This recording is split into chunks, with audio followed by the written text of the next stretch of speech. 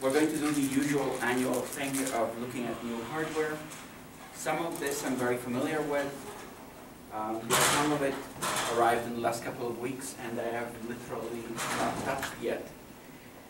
This is my hardware survey for OSCON, which I usually prepare next month. So the hardware arrives this month, and so we're starting to have a tradition to do the unboxing here, sort of. So let me start with one of the things that I am familiar with. This one came out. This one came out in last fall, and it is a stick format computer.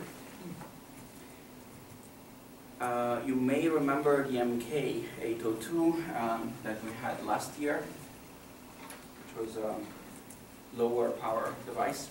This one actually is the first quad core that I got my hands on, and it's a stick format device, just like the old one, but it's a bigger stick, considerably. The format is the usual, so on one end you have HDMI going to your monitor, on the other end you have USB going to your keyboard and providing power, and in the middle you have the computer. Just like the fabled cotton candy computer that we never got our hands on. So this one is distributed by Miniand, which distributes a bunch of these devices, even those designed by third parties, it turns out. For instance, the QB board that I got here came from Miniand. There used to be another distributor before. I think that they are starting to be sort of a place to have your developer kit hardware sold from. So it's good to know if that's the case. This is sold as an Android mini PC, just like the MK802 was last year. And the price is very similar. The MK802 was $94, this one is $99. The MK used to be an all-winner ARM. This actually has a Freescale IMX6. And it is a Cortex A9 quad-core, which is quite nice. 1.2 gigahertz. It has a 4-core GPU. I'm not familiar with the design. It's listed as Vivante GC2000. It has 1 gigabyte of RAM. So it's not on the high end of what you can get on RAM right now, but it's pretty reasonable. It has wireless built in. It has Bluetooth, Wi-Fi, USB all the way to N, and USB 2 ports, obviously. Let's see if we can see it here. There is a USB-A and a micro USB. You can just make out there. The micro USB is there for power. The keyboard goes in the other one. It has inside a slot for a micro SD. Actually, no. I stand corrected. There is an opening for it. There is a slot for a micro SD card, up to 32 gigabytes. And instead of flash, it boots from an internal second micro SD. So if you open up the case, you can actually replace that as well. Ubuntu images were announced when I got this device. I haven't looked more recently to see if that was updated. Probably should.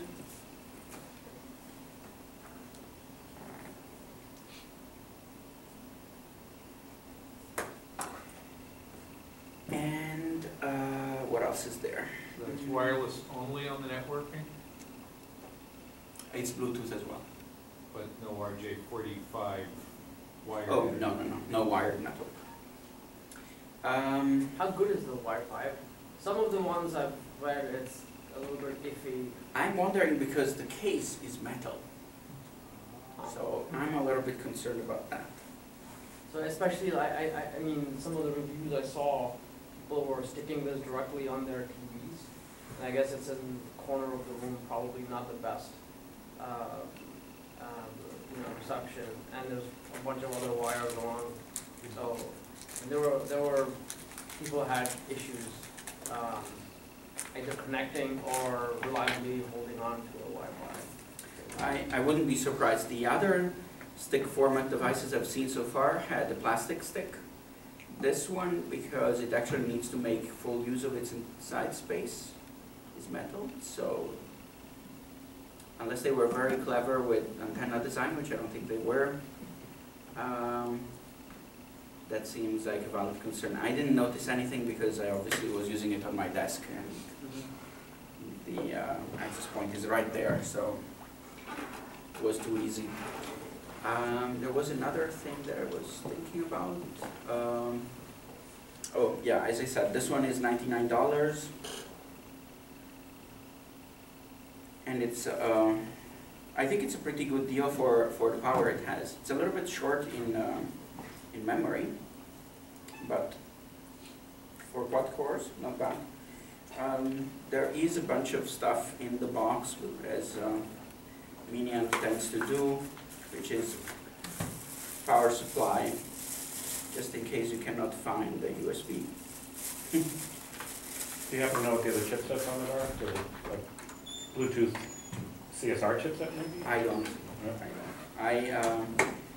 I did disassemble this in January, but it was not on my photo bench, so I wasn't able to take pictures. Right. I've read good things about the Vivanti GPU, but I don't know anything about it. It's mostly trade literature. They compare themselves to other better GPUs. And So it was. Specs are very hard to come by. yes. Yeah. I wonder why. That question that I had sent you about Oh yeah, I about remember the Mali. It turns out that the multiplier is 17. Now, how that works, I have no idea. But their number is 72, so 16 made some sense. There is another mysterious unit besides a shader that they're counting, and I have no idea what it is. Okay.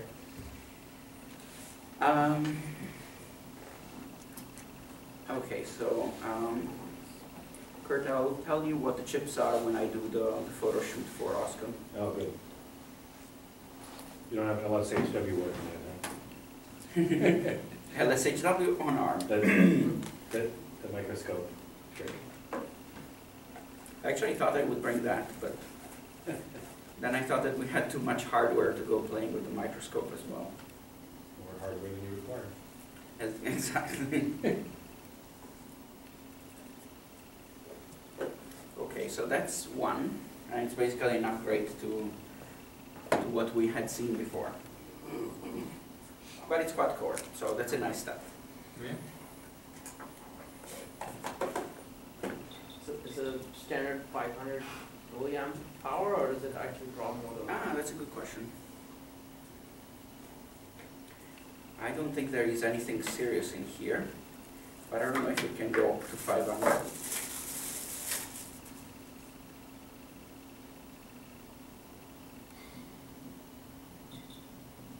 This is a 2 amp supply, so it's oversized. I'll have to measure it.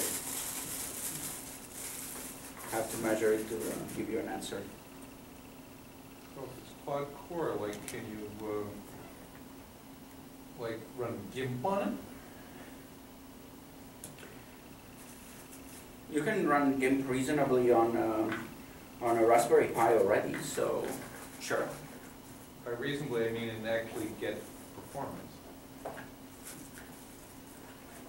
Well, I guess that depends on what kind of transform you're going to do exactly. Now,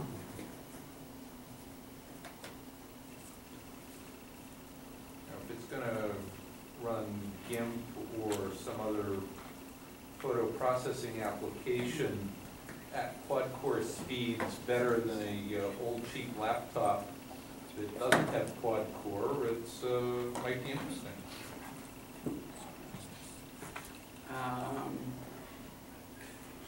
And who would be the user? Idiot like me. I don't know, I think the bigger problem would be, especially if you want to edit raw images, is the amount of memory it's got. Yeah. So I don't think it's Fair enough. the core that's matters, it's really the memory. Well, you need both. You need both, but I think in this case, the limiting factor might be the memory. I was also worried about the clock speed, if these cores are sufficiently crippled that it doesn't. It's a Cortex A9, so you know what you're getting. And 1.2 gigahertz, you said? What frequency? 1.2, yes. Should be.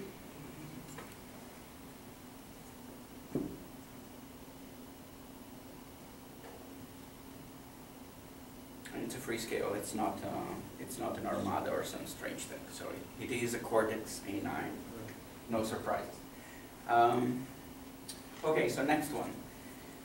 This is the first in a large collection of things. Actually, no, let me take that back. This is powered by VIA. So it's the only one in that thing. So besides some marketing there and the power supply, let's see what this is rated at. This is 1.67, but interestingly enough, it's running at 9 volts. So this one won't work. 9 volts, that's good for portable. Won't work off of USB. Now, But it will work off of battery. oh, one thing about the Stick PC, as I said, it's meant as an Android platform, so Android is available for it, and there are Ubuntu images, but I don't know about anything else. You should expect that Fedora and Debian should be generally available if you're willing to at least manipulate an existing image. Okay, so this one is the VIA APC, standing for Android PC. And this is an 800 megahertz VIA processor. It's 512 megabytes of DDR, DDR3, 2 gigabytes of NAND flash, an HDMI port somewhere here, VGA, audio output and microphone, USB, wired network, SD card up here, and Is that 4 USB or 2 USB and 2 SATA? it's four USB hosts. And 10100 Ethernet, micro SD, as I said. So this is the largest board that I'm, well, actually no. There are bigger boards now with the stuff that arrived last week. Have you seen any low-cost ARM boards that have gigabit Ethernet? No.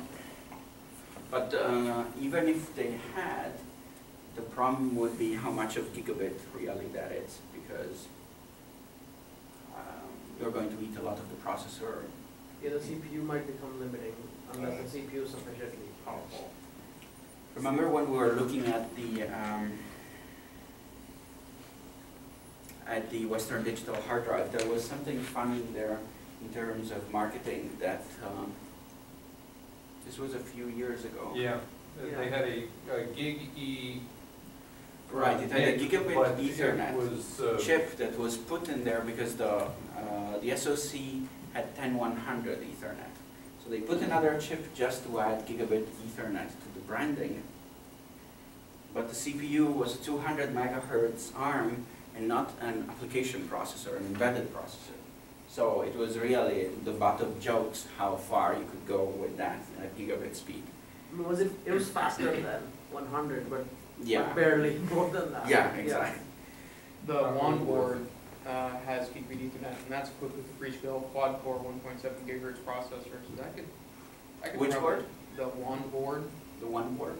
WAND-BOARD. Yeah. Wound. Yeah. They use some special form factor. You know, like processor? It's the Freescale. Oh, right. Oh, okay. interesting.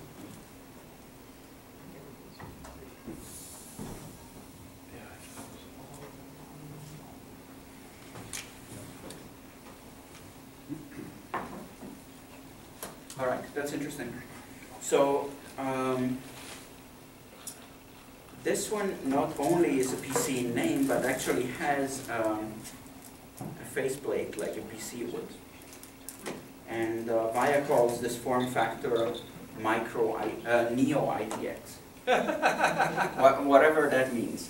So, I'm making up a form factor and I'm giving it a name. Here's my standard. But it's nice that it has a faceplate, so if you want to build a case, you have the way to do it. I think this one has 2 gigabytes of NAND, but the newer models have 4. Yeah, this one has 2. Current ones have 4. Towards How much RAM did you say? Sorry, I missed RAM? RAM is 512.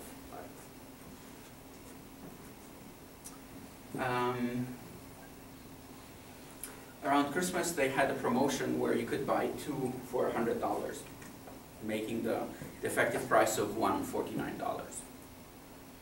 I don't know where they are right now. Maybe there's been some change. This was when the board still had 2 gigs of NAND. That's about it.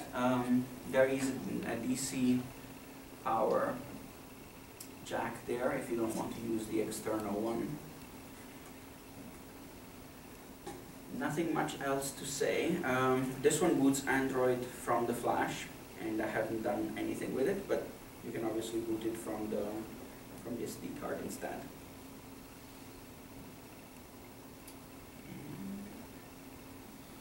I think that's that. Let's see if there are some news online. Let me see the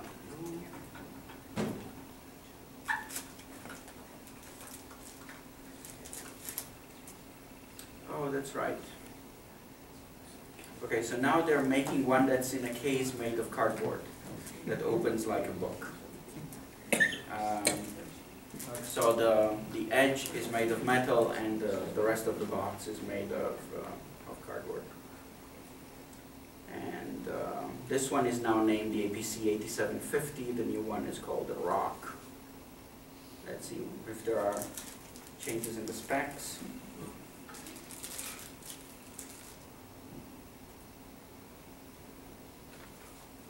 There are Android 4 on the newer ones, Android 2.3 on this one. The newer model has an ARM Cortex-A9, also made by VIA and still at 800 megahertz. Same RAM, same flash, apparently same everything. They just changed the processor with the Cortex and updated the operating system, it looks like. Oh, also noteworthy, this has a JTAG somewhere. And there is a power reset button here, so you don't have to pull the plug all the time. Neo ITX is claimed as a standard. And yeah, the new case is recycled pressed cardboard with high-grade aluminum. Or aluminium. I can never remember which one is the British and which one is the American.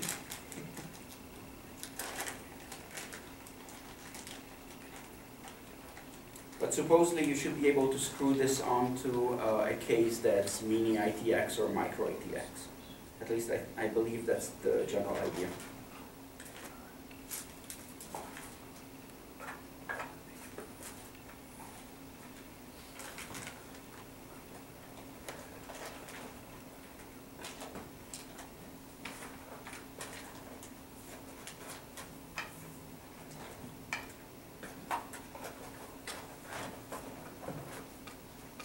And I'm packing it backwards, of course. Bicycle for your mind. Yes, I don't know what this means, but...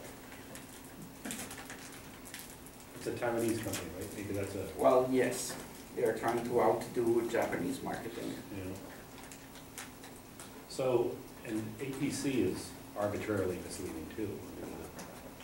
I had a large company in a different domain called APC. And this would fit in one of their products.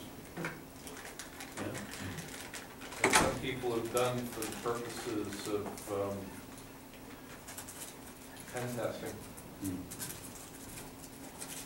We'll buy a single board computer embedded in a power script for purposes of pen testing your client. Oh, that's interesting. Yeah, there is a lot of real estate. You're not supposed to use it for pen testing non-clients. Yeah. Oh, this is the Pony. I know the Pony. There might be another one. Yeah. The one I'm thinking of comes loaded with a whole bunch of forensic apps. Right. The Pony is built with the Shiva plug. So It has you just walk in. It has an Ethernet cord, Wi-Fi, and a cellular modem. Oh, it's cellular. You're modem. expected to log in over the cellular internet and use the Wi-Fi and the wired to attack the target.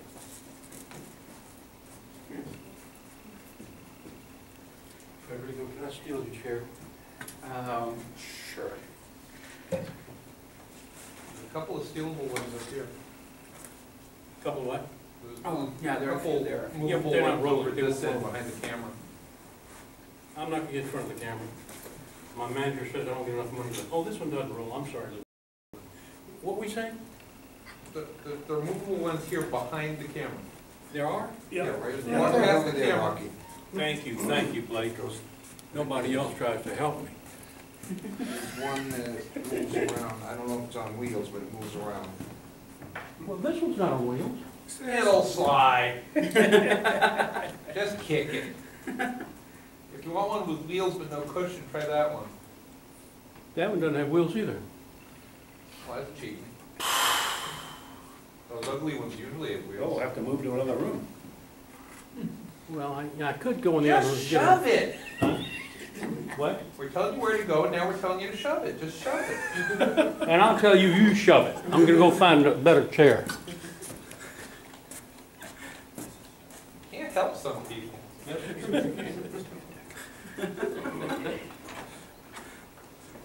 Okay, so, all right.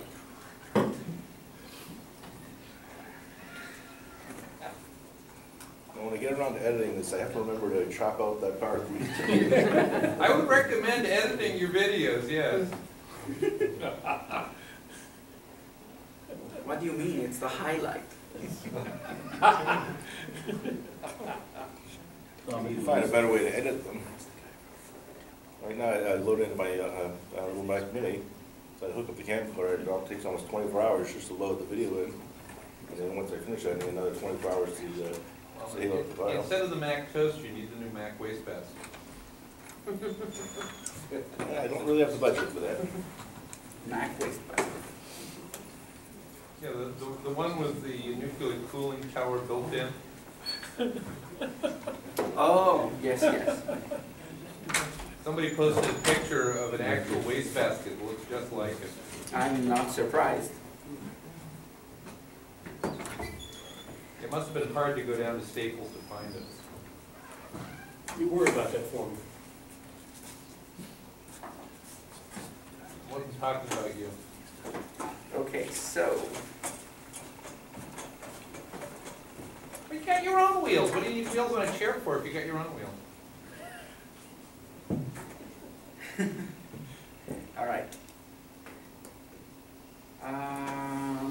Which one should we go with next? All right, QB, it is. So, this one is being designed by a guy called QB. That's the origin of the name, just in case you wonder. It's been around for about half a year. Originally, the supply was pretty damn awful. Now, as I said, Miniand is shipping these too, and suddenly it's easy to get. This one, just like the APC, is $49, so we're getting into Raspberry Pi throwaway computing territory. However, this one is an all-winner chip. 1 gigahertz. It's a Cortex, but it's an A8 apparently, so don't get too excited. It has a GPU 400, it's a Mali 400. I don't know what speed it's clocked at. 4 gigs of NAND, and it boots from NAND. 1 gig of DDR3, which seems to be the standard for all these new boards. But it's, according to my notes, it's clocked at 480 megahertz, so I have no idea what that means in the context of DDR3. And same story as the other ones coming from Minion, so there is a box with a ton of cables in this case, because I got the expensive version, I suppose. So let's see what's in there. This is a cable breakout. This is a Wi-Fi dongle. Cable to go from USB to the plug format that it uses for power. A USB breakout, I suppose, to access the JTAG. And this is SATA, which is part of the reason why the board is actually interesting. This is not all that for $49. This is the more expensive version that has all the cables. So, It's only got 1 meg of RAM, but it's got 1 gig. SATA. Yeah, 1 it's gig. got SATA, and that's what makes it interesting. So, I don't see it on Metro. If he was here, he would ask immediately if the SATA can be cable split. This time I'm ready, it cannot be. It generally cannot ever be, but Tom is obsessed with that. The interesting thing, however, is that the other question he would ask is, where is the power coming from? And in this case, the board actually has a connector for power. So you can power the board and then power a drive that's not a monster in power draw, so a laptop hard drive ideally, through that cable. It has a bunch of things. So SD card, HDMI, and it can do 1080p. So it's powerful enough for that. There is a button here. The power jack. There is an IR receiver. The SATA, the power for SATA. And on 2 sides of the board, line in and microphone. I'm sorry, line in and speaker for the audio. A USB. Network is 10100 Ethernet. Wi-Fi, as I said, comes as an option here from the USB ports. You would stick the dongle in one of those. And these 2 USB ports are host. This one is OTG, if that matters to you. And micro SD slot, as usual, 32 gigabytes there. There is a 96-pin expansion interface that's brought out here, which gives you direct access to the SoC. So if you know what to do with that, that may be very interesting. The SoC is the old winner, so it's not a very exciting SoC, but you have access to pretty much anything on it. I2C, SPI, really. There are Android, Ubuntu, and Debian images available for this one. We've seen all the cables. I think that's the totality of accessories available. It's basically a cheaper BeagleBone with SATA. And now that the BeagleBone Black is out, it's just a BeagleBone with SATA. So, the reason why I got into this device was that some of you know that I have a side project about erasing hard drives securely, and the SATA port was interesting for that purpose. It boots Android right off the bat, so you just plug it in and it comes up of the HDMI port. It's slightly annoying on the software side if you don't want to run Android, which for obvious reasons I don't. Because the images that you find for OWinner are hidden in places that either I don't know too well, or they're not too convenient, or when I was trying to download the Ubuntu image were extremely slow in terms of connectivity, surprisingly. So there are some glitches getting images, but that has improved, and there is a project. Let me see what the name of it is. There is a project called Berryboot that basically will take care of installing images on a lot of these devices when you don't want Android. So you create a Berryboot SD card, you put it in there, it comes up with the menu saying, well, what do you want? And it's and you can choose Debian, Ubuntu, Puppy, any strange image you want that's available for your device, and it will take care of downloading it and flashing it to the SD card for you. So that's convenient. I like tools that even when they're meant for developers don't make you curse too much while you're setting them up. It's nice to be able to start playing with the thing rather than trying to figure out how are you supposed to boot it. So that's it. As I said, this one is 49, so not bad. Does that come with the cable for the connector The cable for the extension? I don't know, but we can check. There's a base that goes with that for $29. Is that the, Includes SATA cable and USB power cable, which you'll need because it has,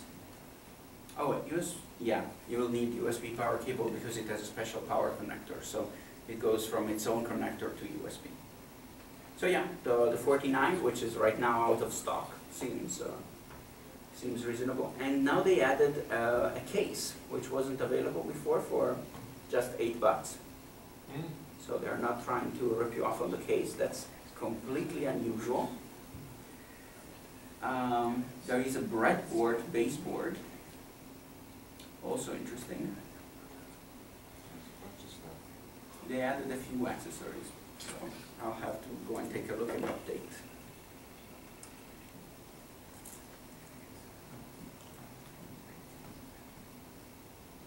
Okay. It's same price point as the APC, but it has twice the RAM. So, unless you have a personal preference for a VIA chip, this probably is a better choice. And obviously SATA makes it interesting on its own.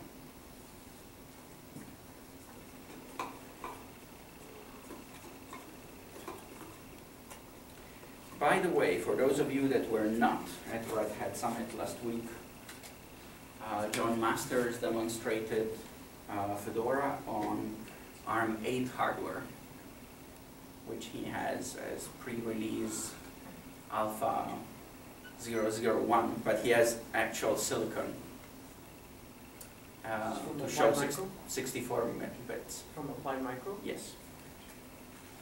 And he's pretty far along in the bring up, so he was able to give a pretty nice demo. He had 2 cores on an SoC, 2 different machines running on the 2 cores, so he would go in and do both things twice, like you name, Apache, and then he had Gluster running over the 2, creating a distributed file system, so it was a nice demo. I don't know about performance there, obviously too early to tell, but most of the devices we're looking at here that are ARM are Cortex A9. There are the occasional older chip, but the default choice seems to be a Cortex A9. But Cortex A15 on the 32-bit front has been appearing. So an A15 will actually beat the pants off of an A9 even at the same clock speed, just because of the pipeline. The expectation is that it will be 40% off of an A9, just for that. And then you have to consider better memory access and whatnot. But so A15 is an interesting thing. This is probably outside of the hobbyist range. This is an Arndale board. This one does not come from my collection because it's a $260 device. It comes from Canonical's Labs that graciously loaned me one of a stack we have. The board is a development board, so it's bigger than it needs to be by a lot. I guess they didn't make any effort at miniaturization here. The interesting part is the Exynos chip there in the middle. It's an Exynos 5 Dual by trademark. I believe the part number is 5520. I can never get it right.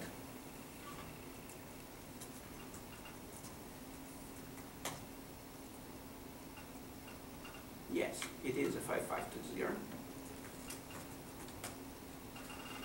And it is a dual core 1.6 or 1.7. It has a Mali T600 GPU, so the chip is quite interesting. And it has pretty much the same power draw as most ARM chips out there. This entire board goes over 10 watts, but you don't need everything that's on this board if you are interested in low power. So let me pull up the specs. That's right, Exynos 5 Dual 5250. This is a 13 nanometer part. ARM v7, 1.7 gigahertz dual core, Cortex A15. ARM Mali T604.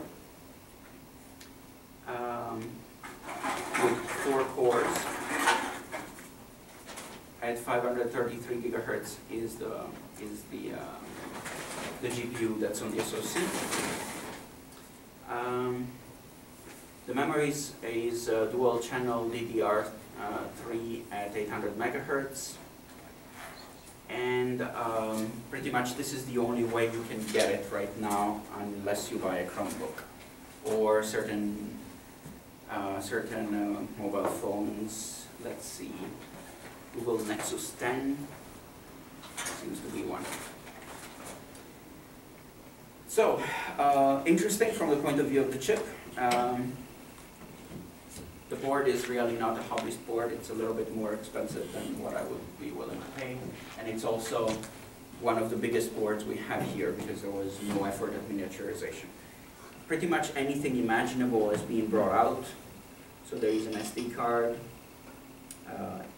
This is labeled SATA, but it's eSATA. Power switch, power plug, and I believe this is the biggest power plug I've seen so far for one of these devices, despite the draw. This one is, supplies 4 amps, 5 volts. Ethernet, usual, 2 USBs, micro USB, another USB, but it's labeled as USB 3, JTAG, a serial port, which I presume is for debugging, and then there are a bunch of modules. These are swappable, so that you can have different components that you would test on a cell phone. I actually don't even know what these two are. One looks like a radio, and the other one has an audio component, but I don't know what it is. I think the other one might be a camera. Could be. It has 2 connectors. Well, the top one's an audio board. Okay, so audio and some kind of radio. And then there is HDMI in some plug that I hadn't seen yet, which is a tinier HDMI, but it's not micro. Maybe that's the fabled mini HDMI. I don't know. This one has been fairly hard to get. It keeps being sold out. There's good news on that.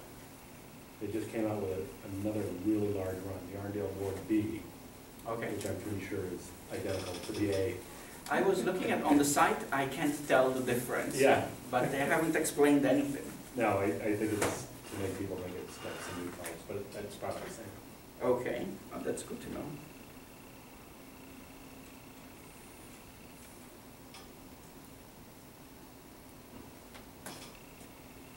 So you've had some experience running these, can you tell us?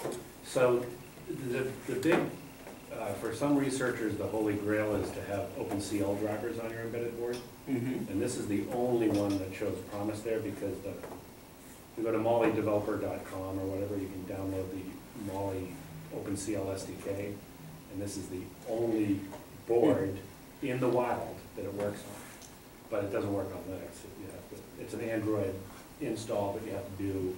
You gotta get the OpenCL SDK.co. It's a fairly elaborate process to get OpenCL working on that board with Android. With Android? With Android, and that's the only option right now, but so many people want this. I mean, there's a community set up for this exact problem, OpenCL on the Exynos 5. So it's a matter of time. Okay, sounds like fun. So the OpenCL driver is the problem. Yeah. Right. And the Android one is open source? Yes. Well, you download everything you can from the community, from the Arndale board community. Mm-hmm. All the drivers and everything. There's a bunch of options. Most don't work, but the Android how-to actually does work. Okay, great. You can't compile the driver for the No. same version Linux kernel like stock. It's very frustrating. We even dragged the static libraries over, or the dynamic libraries, and no. And I don't know enough about the innards to figure out exactly what's going on. But there's one, if you go to the OpenCL blog that the guy, Matthew Scarpino writes, he's got, the last 2 months have been articles about this exact problem, so somebody's gonna figure it out.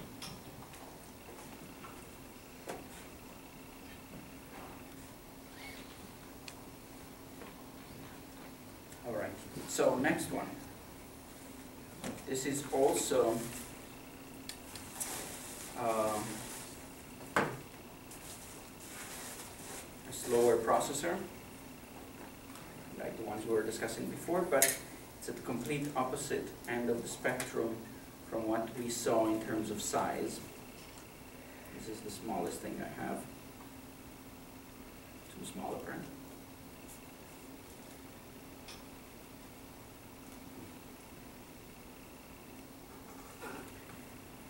George Carlin used to talk about, where you put all the human knowledge in that and you lose it.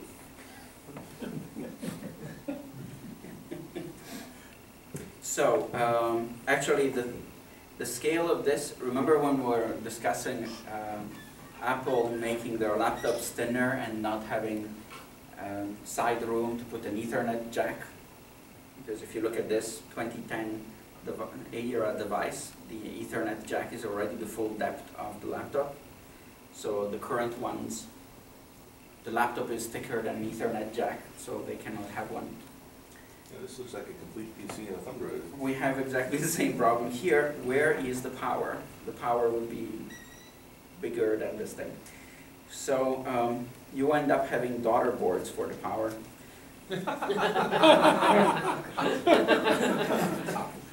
So this one is actually a development rig so that you get some console access and power through the USB. And you basically tag this on with the connector. So this board is Oviro, I guess, Earthstorm. It's a Gumsticks board. It's not as expensive as Gumsticks boards used to be. This one is around $110, $109 when I got this one. But you need additional tools, like in this case you need the Janus board to have console access and so on. You can purchase a beautiful $30 power supply that then won't plug in there. In this case, I'm powering it through USB, but when you're buying a Gumstick board, you always have to figure out where is the console going to come from, where is the power going to come from, because you'll need multiple pieces of hardware. So if you don't want to pay shipping twice, which I've done, I believe, more than once, you want to figure out all of those questions up front. And what's the brand name of this? This is a Gumsticks Oviro Earth Storm. So Gumsticks has been around for a long time. The idea was that you would be able to have a computer in the size of a pack of gum, and that's why they had these cases made. Now the computer is too small for the case, but I have easily dozens of an old generation board that somebody gave me, and it would be nice to do a project where we have distributed sensors, but again, how do you get the power to these boards? Have one board to bring the power to one. The fact that I have a dozen is not easy to solve. Probably have to design a custom board or something. Probably not worth it. It's probably what they expect you to use these for, is use this as a daughter board for some other project. I think when I speak to their salespeople asking which parts should I use for what, the answer, well, let's design a custom board together, comes up a whole lot. So evidently they do that with their customers fairly often, which may make sense. I mean, they have daughter boards for things like a webcam. So you could, if you can have the power coming through that would make sense, and you don't need a stack of 3 boards. Connectors are 70-pin custom connectors. The older ones used to be called high rows. These ones, I have no idea what they're called. There is a 27-pin camera connector, and which is there, and there is a micro SD card slot. This board is 15 grams, including the case. And it's rated for high temperature use, up to 85 centigrades. So you can put it in places where it's going to get distressed, not by being in boiling water, but because the environment is going to get hot. So it's nice for field applications. This is the lightest and smallest I have. You can attach daughter cards using this interface system that we're using for the serial port, for the console. It has 512 megs of RAM, 512 megs of NAND, both of them on board, and then you have the SD card. The processor is a 1 gigahertz TI Citara. It's an ARM Cortex, but it's an A8. The part is AM3703, which doesn't say much to me. I'm not familiar with the Citara line, but we'll have to become familiar, because the line that we used to be familiar with, the OMAP line, has been discontinued. So that's it for this one. So the Oviro terminology used to mean something. Like Earth had nothing in it. Air had wireless. Fire had GPU, maybe? Do you remember the convention? I never learned it. All right. But that's interesting, actually. Yeah. That there is some method to the madness. Yeah, they had a water and, you know. So one water cooled? Yeah. That was the HPC Gumsticks.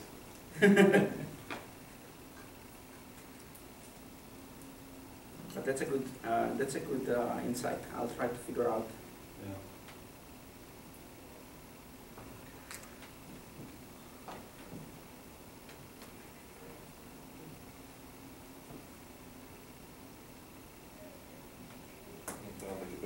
Really easy. You probably fit like 5 small of them in a shoebox. Well, when I first got the Gumsticks a few years ago, my idea was that I wanted to fit it in an Altoids box with Ethernet, and I couldn't do it because the expansion board with Ethernet was longer than the Altoids box. But now, you should build your own custom expansion board.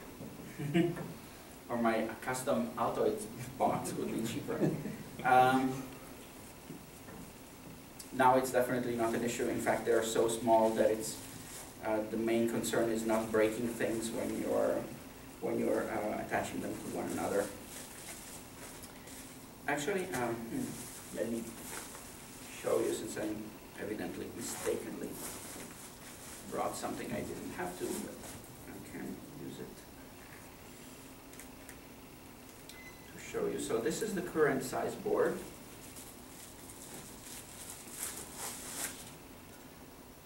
This is a medium-sized, older generation gum sticks. This is the equivalent of the Janus, the development board that I was showing to bring out the serial.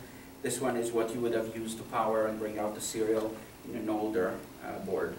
So that's how the form factor changed.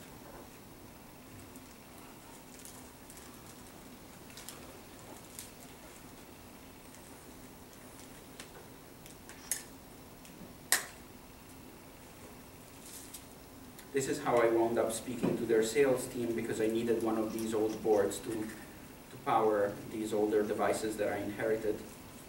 And they were no longer available. They had to bring one out from their back room. They were no longer on the website, so it needed special human intervention to place the order.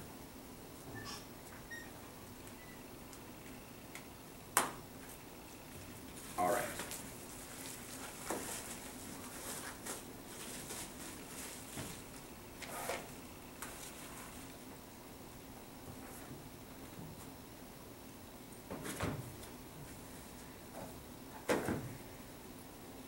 This one is the latest in a long line of Shiva plugs. This is called Dream Plug 2. And the reason why I like it is that it can run Ubuntu. Ooh. The Marvell chips haven't been able to run Ubuntu for a while since we introduced new optimizations, and they are very proud of their ARM license, but that made them make our V5 processors longer than anybody else. And we started optimizing for V7, which meant that on the Shiva plugs I had to use Debian instead of Ubuntu. On this one, however, you don't have to. Comes with a ton of cables. Let's see. USB to micro USB, USB to micro USB, 2 of them, power, Ethernet, HDMI, a cover for the power supply. Why is that? Will become apparent in a second. And the power, a cover for the other side. Sound extension,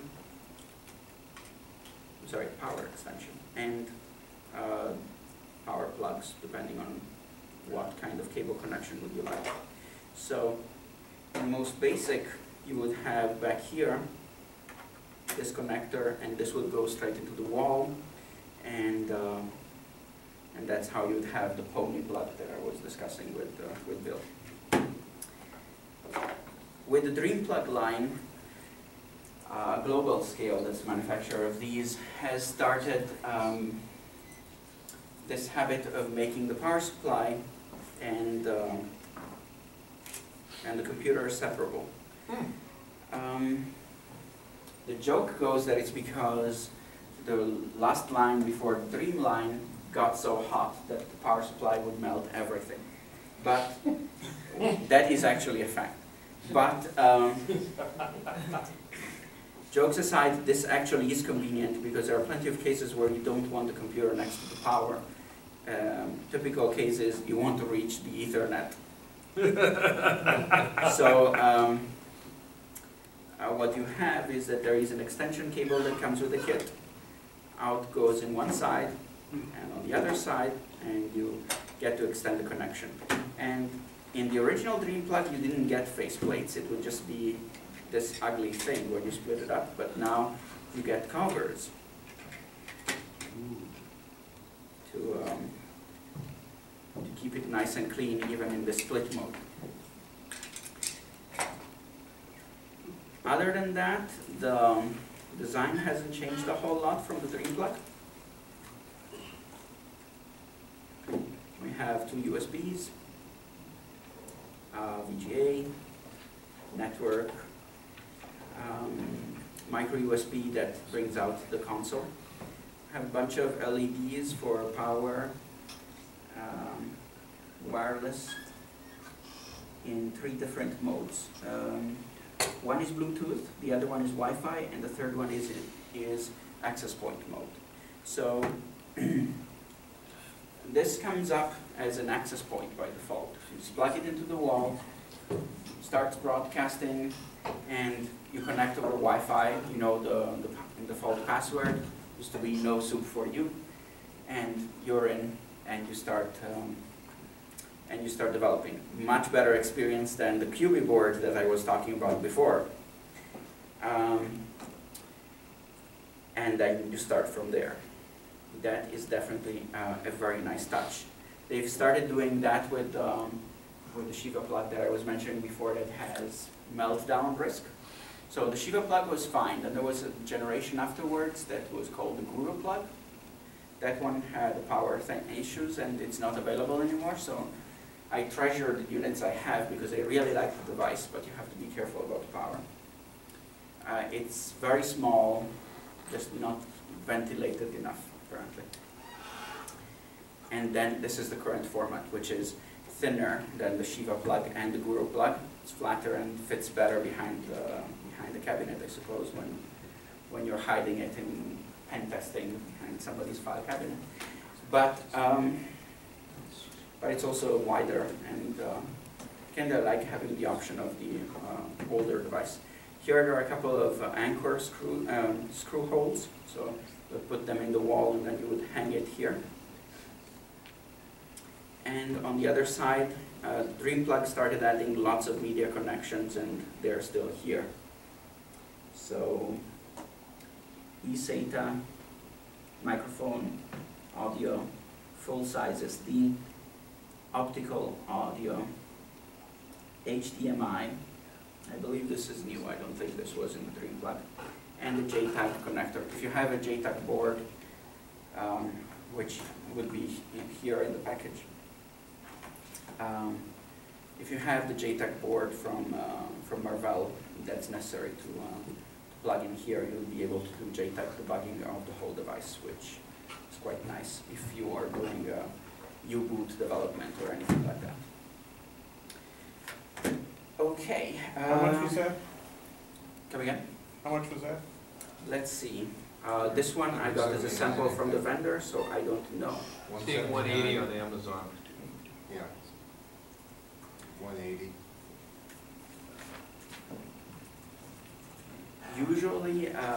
Usually plugs are in the 150 range. You can find the older ones for less, because a lot of Shiba plugs were made originally.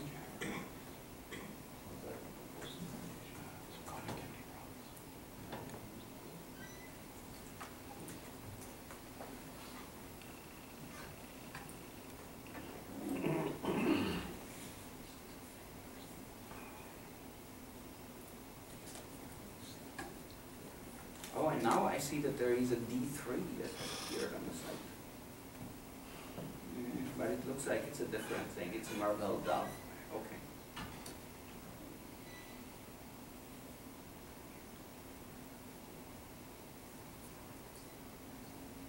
Again, it claims to support gig-E. D2 plug, 1 gigabyte DDR3 800. Big issue with the older plugs was memory bandwidth was awful. So my usual benchmark was that you could outpace an 800 megahertz Shiba plug with an AMD Geode running at 200 megahertz, because the memory bus on the Shiba plug was a joke compared to an Intel chip anyway. So with every generation it's been improving. So with the Guru plug they doubled the size, then with the Dream plug they doubled the size again, and now the memory bandwidth is acceptable. It's not an issue anymore.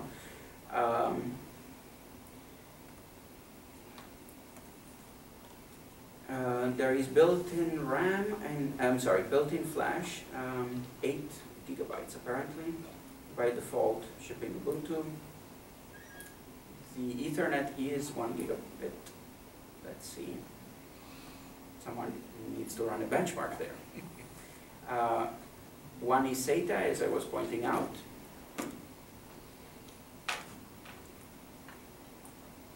One USB to one SD card slot, one HDMI 1080p output, so they have enough muscle to do 1080p. Oh, and I didn't mention, well, I guess I implied it when I was talking about the wireless mode. Obviously, there is wireless support in there. So BGN, Wi-Fi, and Bluetooth. This one actually gets to Bluetooth 3. The processor, the SoC is a Marvell PXA510, clocked at 800 megahertz. With older plugs, I had measured that you could run the whole system in around 5 watts. I imagine that that must have improved, but I haven't measured this this one here.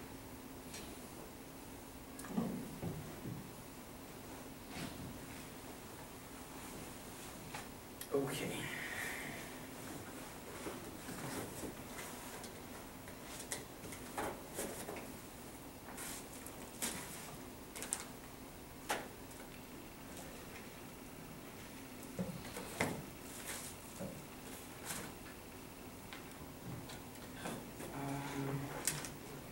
Let's go with different one.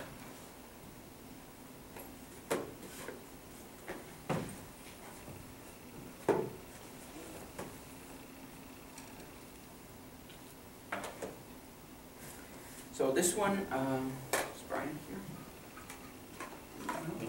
Coming.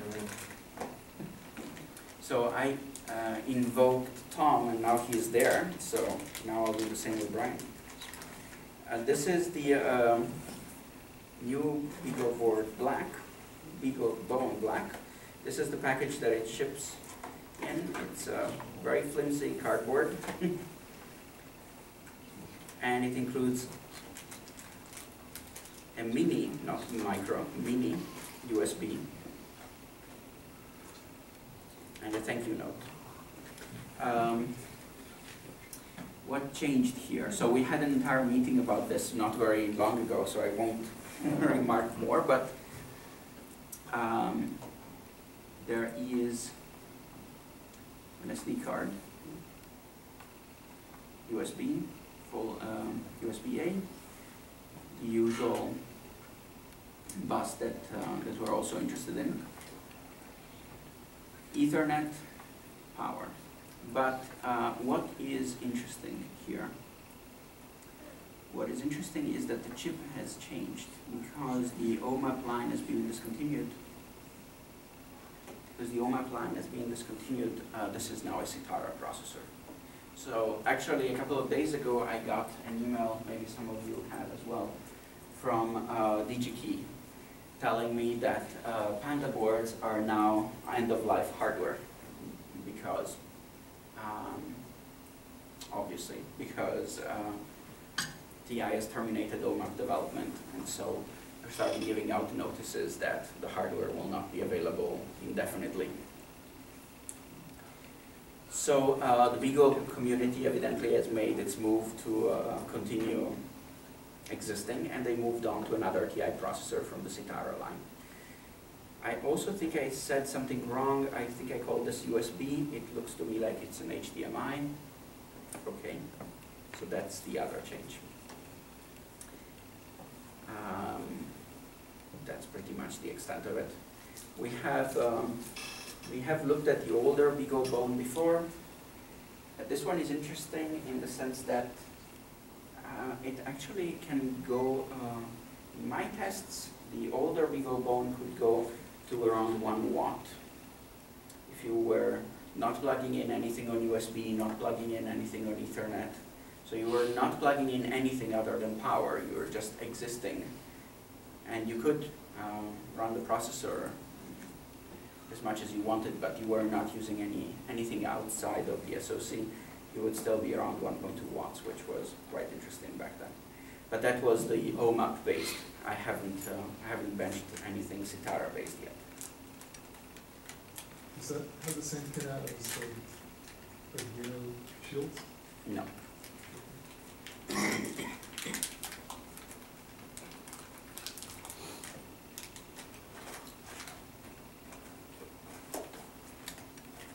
There are actually a lot more pins. I have the exact number if you're interested. Let's see.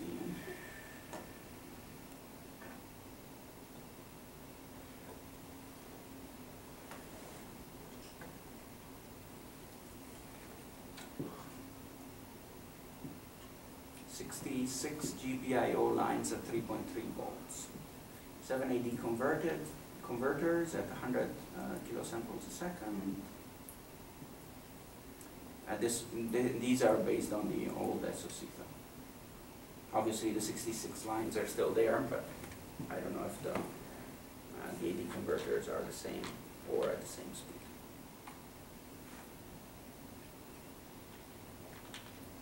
What version of Linux can it run?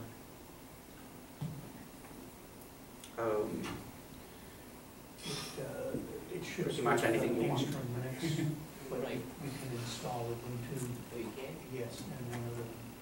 This is an A5. Angstrom runs internal, Ubuntu runs off on micro SD. You can't So- load with Ubuntu.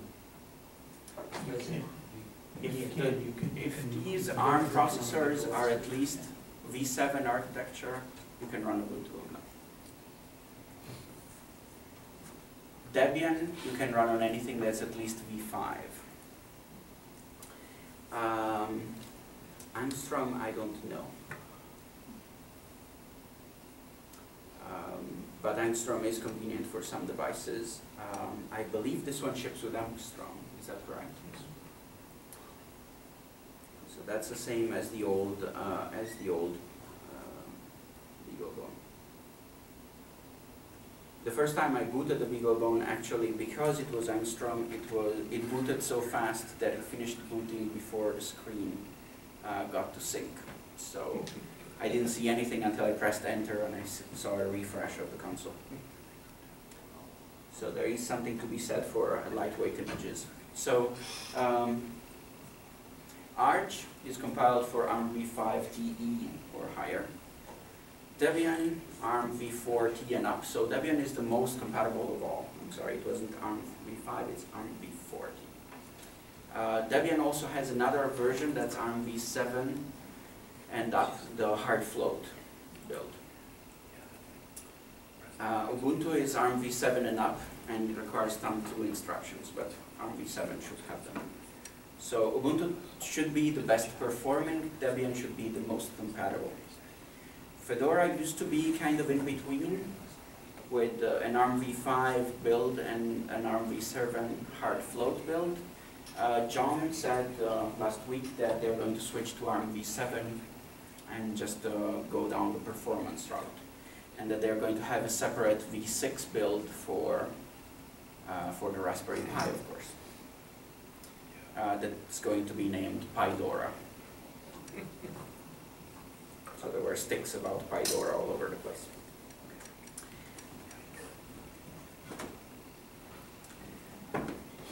Let's see.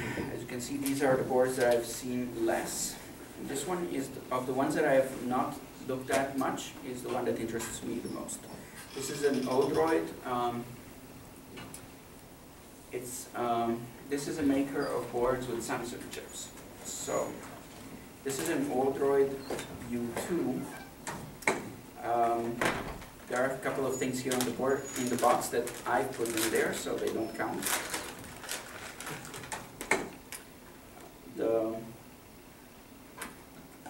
The box comes just with this. So it's a massive heatsink, about 2 inches side cube. And it's connected right there, straight on the SoC.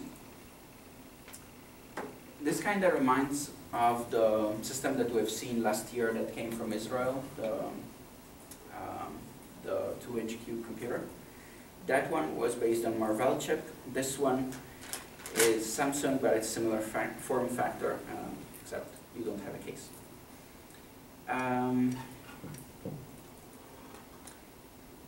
I haven't learned the specs of this one yet. It's an Exynos 4, so let me look up what that means. Odroid U2. So there are multiple Odroid boards. They're labeled X or U.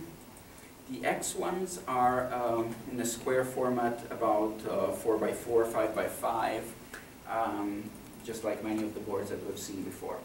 Those tend to have a lot of USB ports, like the Odroid X.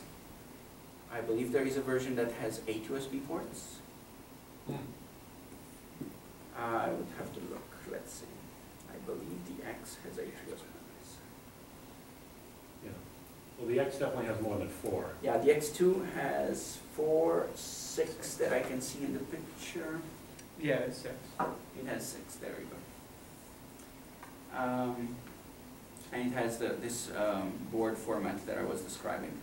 The U is meant to be a compact format, so it's kind of like a cell phone in a board. What we have brought out is 2 USBs and an Ethernet, which is 100. There is a micro SD slot up there, an eMMC connector in case you want to attach some memory of that kind there. There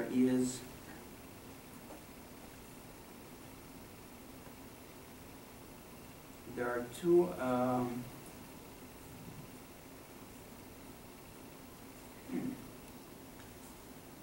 well, 2 high-speed USBs are obviously those.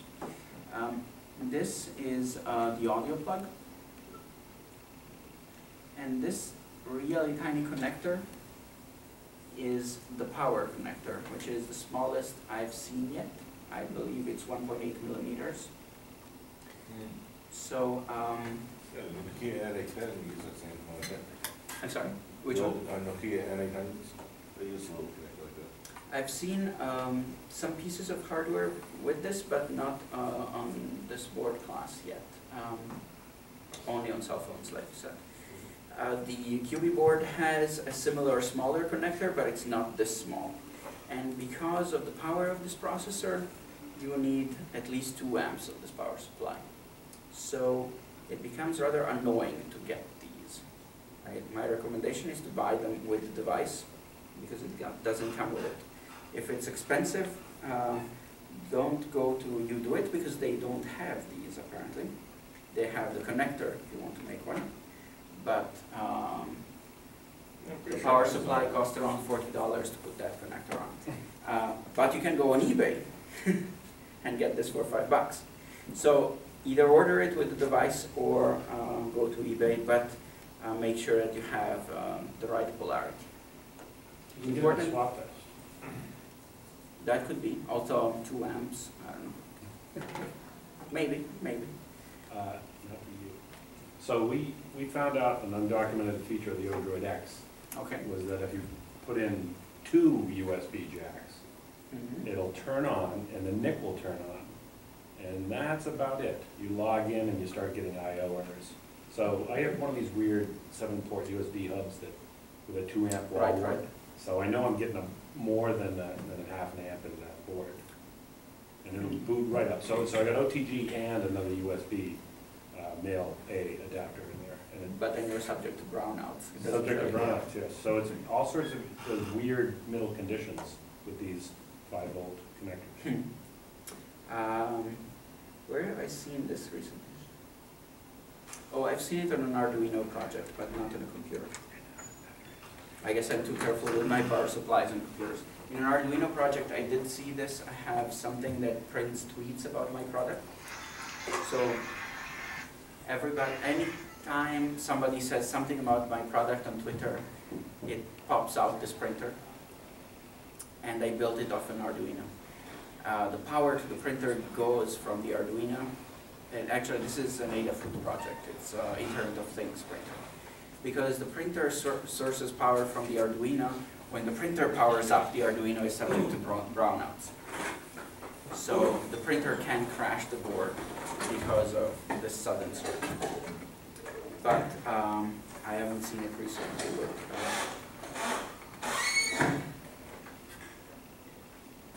recently with with computers, not in the last 10 years anyway. Let's see, Android 4 and Ubuntu 12.10 is available for this, and obviously any Ubuntu image that you care to build. Apparently, there is support for audio codecs. I'm not sure what that exactly boils down to, but it's advertised. The bit that's interesting is the chip, just like in the case of the ARMdale. So this is a quad-core ARM Cortex-A9.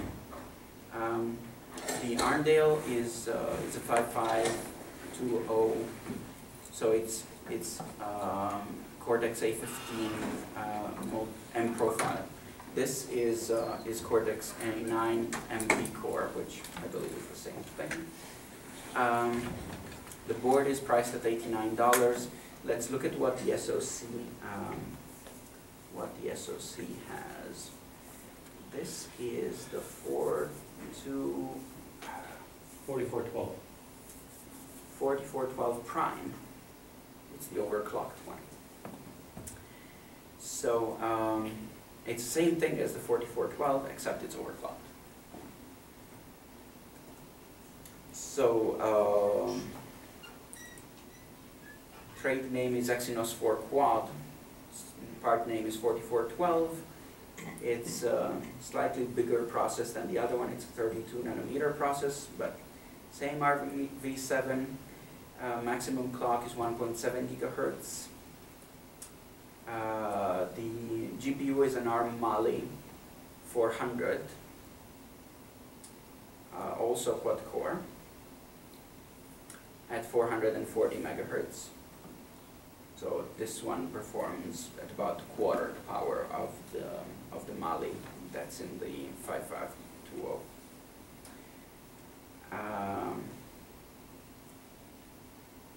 Dual memory access is at 400 megahertz, so half, but it's also 32-bit compared to the ARMdale. This has been shipped in a bunch of devices at 1.6 gigahertz in the Galaxy Note 2, Galaxy Note 8, and a bunch of other things, mostly Samsung hardware. At 1.4 gigahertz, the older version, non-prime, Very commanding. it's in a lot of devices. It works. Now we need to call the president.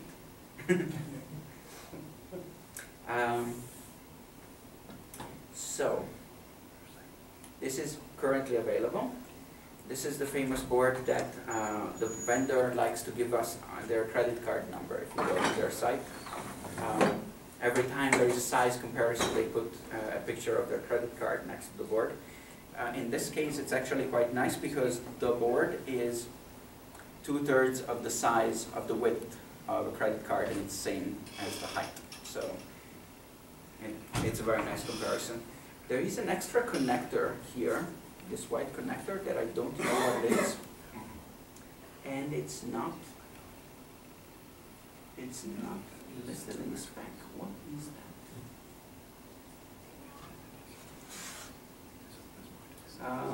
There is a 1 megabyte of level 2 cache. This is on the SoC, so it's shared between 4 cores and the GPU. 2 gigs of RAM, just like on the ARMdale. 800 megahertz data rate. Okay, so that was incorrect in the list that I was reading before. Also rated at 1080p if you're driving video through it. There's a micro HDMI, which is right there. Standard headphone jack. What else? 2 amps power, we discussed that extensively. It comes with U-Boot 2010-12 on the image, kernel 3.0, Android 4.0, and obviously you can run Ubuntu or all the other distributions that we're listing will run here.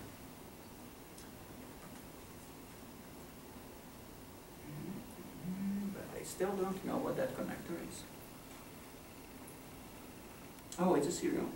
It's labeled UART. The white connector? Yeah. Yeah, that's a debug interface. They sell a special USB to, it's basically a UART. You need another converter. Yet another converter. And it's got that same NIC on it that Pandaboard has, the SLSC combination USB Ethernet stack. AX3370. It's actually easy to compile in the kernel, but you You're don't not get- impressed. don't get anywhere near fast Ethernet speeds out of it. You do get better than fast Ethernet if you hook a USB dongle up to it though, so figure that one out. Going through USB to NIC and you're getting better than fast Ethernet out of a gigabit. One thing that's interesting is that you can get an eMMC card for it, so that you get faster storage than SD. Here they say 200 times faster. Who knows? Well, 200 times faster than class 10. I don't see. There is an I/O expansion board. Okay, so that brings out the pins. There is a fan. All right.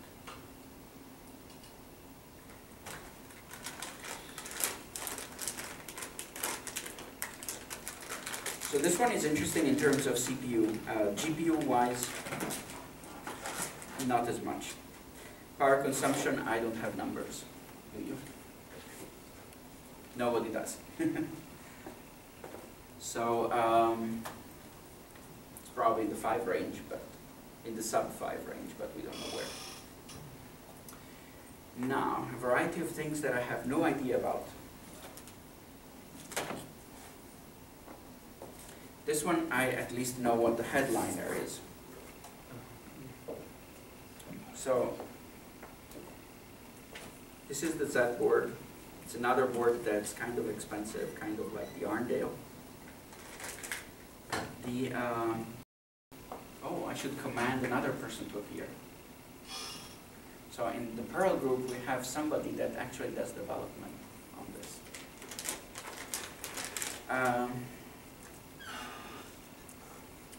It won't appear unless you call it by name. 3 times. Well, Andreas also does development on this. I've seen it on his desk. This board has an ARM chip, but it also has an FPGA. So you can do hardware prototyping on it, and that's why Andreas has a bunch of these. They are using them to prototype the Parallella. What our friend from the Perl group uses it for is prototyping hardware for power supplies, if I remember correctly.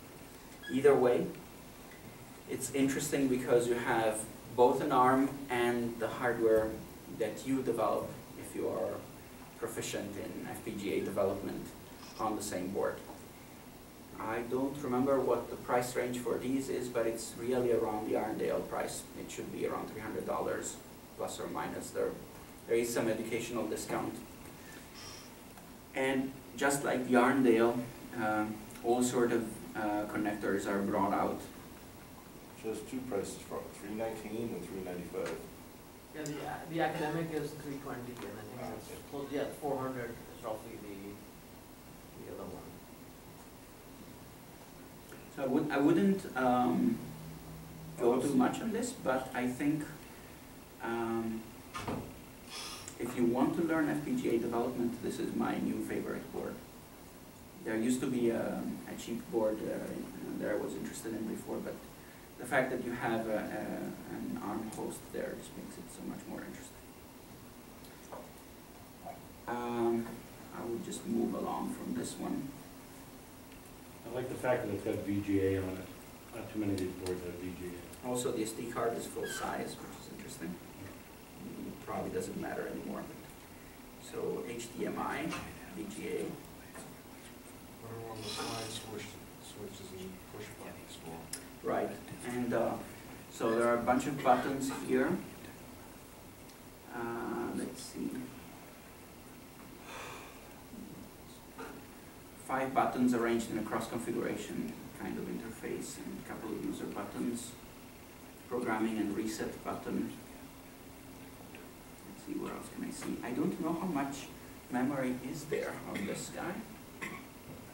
I see 2 chips, so We go on the website and, they got it hidden pretty well. Haven't found it yet.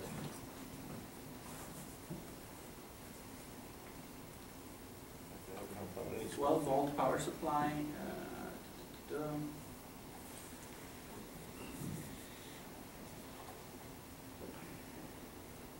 Now, because everything is really about the FPGA, it's not about the rest. But okay, 512 DDR3, 256 quad SPI flash, and then there is an SD card that they include. The FPGA is a Zinc 7000, which may or may not mean something to you. The Ethernet is up to 1 gigabit. USB, OTG 2.0, and USB UART. Multiple displays, as we were looking at before, HDMI and VGA. And it says OLED.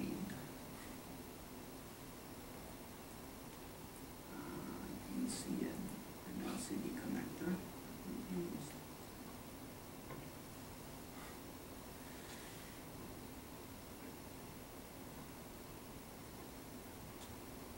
And there's a version of Ubuntu for it called Xilinx. And they, when you buy it, you get this little thing called Zinc Linux, which is, you know, their Linux. It's not very powerful. But you can go to the Zillibus site and download Xilinx. ZI? XI. Yeah, so I think the site is XILLYBUS.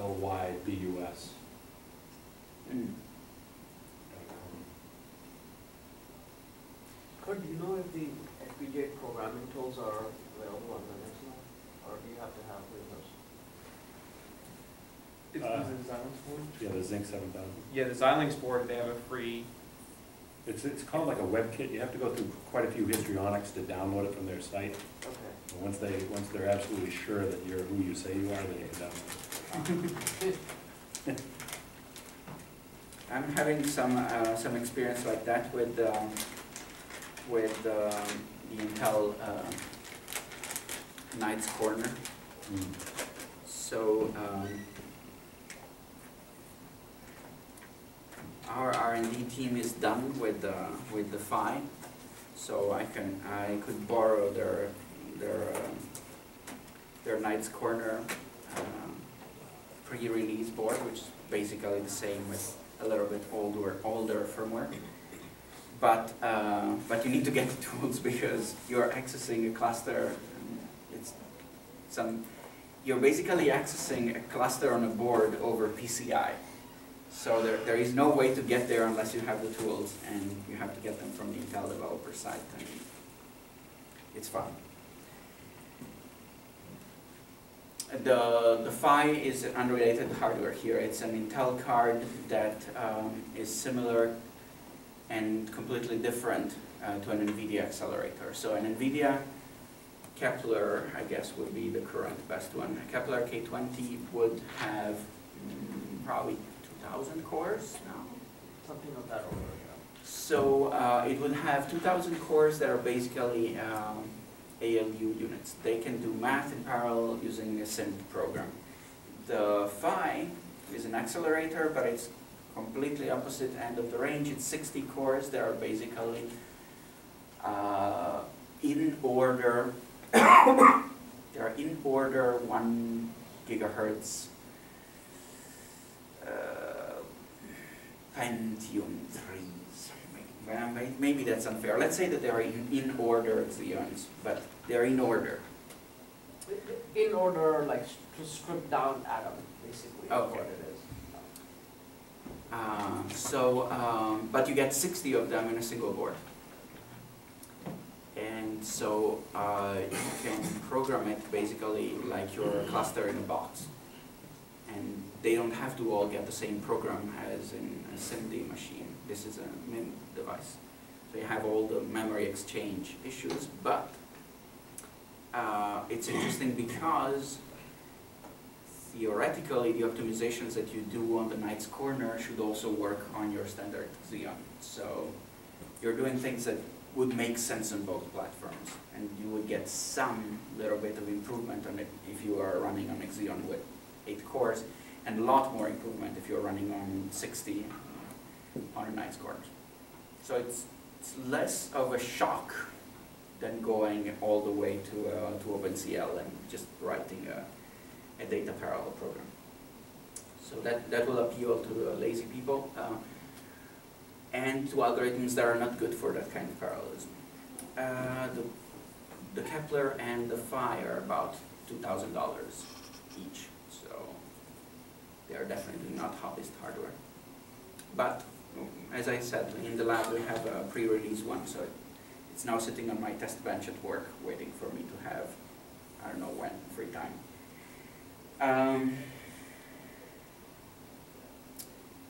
So there are a few things around Raspberry Pi. So we go back to cheap hardware. Let me tell you about the one that I know, and then we'll Google for the ones that I don't know. These arrived yesterday, just in time for you guys. So this one is a $39 Raspberry Pi that comes from Adafruit, and it's the new Raspberry Pi. Do you see any difference? Color? There is absolutely no visible difference I can see. However, the RAM chip is 512. So the Raspberry Pi is a stacked design, which is why you cannot see the Broadcom thing. It's there sitting under Samsung. And now the memory is 512 megs. So now that Adafruit is selling this at 39, we have seen the other hardware at 39 and 49. It's got some competition. It has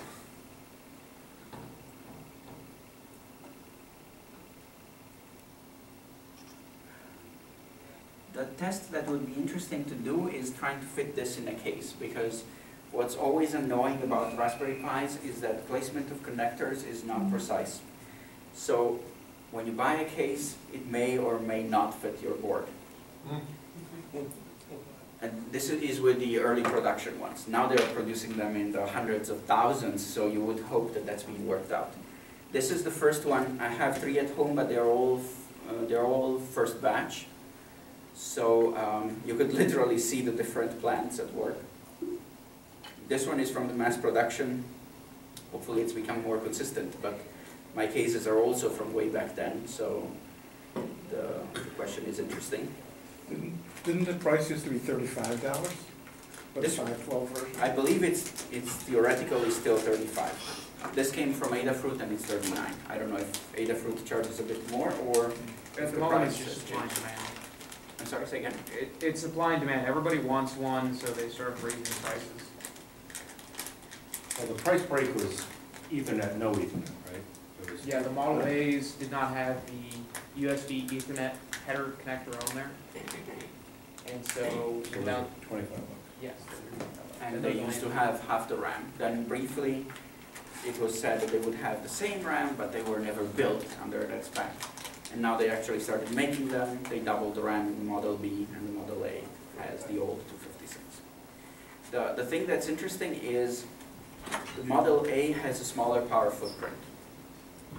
That's, unless you really, really need to save $10, I think that's the only thing that's interesting about the Model A. There were some pretty good numbers on the foundation site, I can't remember them now.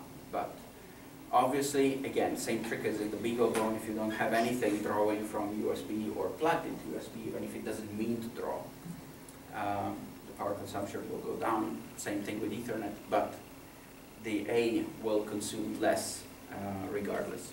So it has this little bit of an advantage. Okay, so we have seen, when we did the talk about Raspberry Pi, we've seen one of the early expansion boards that was called Slice of Pi, that was basically a prototyping plate. So there are a bunch of new ones now, and as I said, Google will be our friend because I haven't learned these ones yet. So, first one is called PyFace. As you can see, it's branded by Element 14 as well. So, what does it have? The box says 2 changeover relays, 8 open collector outputs, 8 digital inputs, 8 LED indicators, 4 switches. Easy to use with Python, Scratch, and C. All right, let's see what's it look like.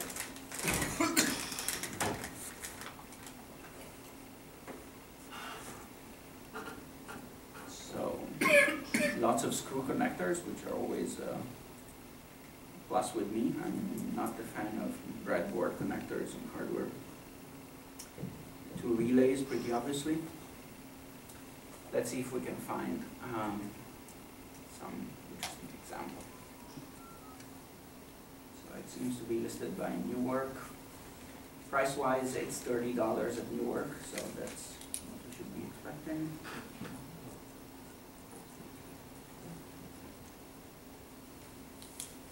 So it's a relay board, and I don't need to go too much into detail as to what that does.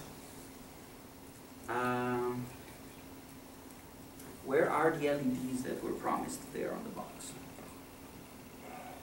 Oh, there they are.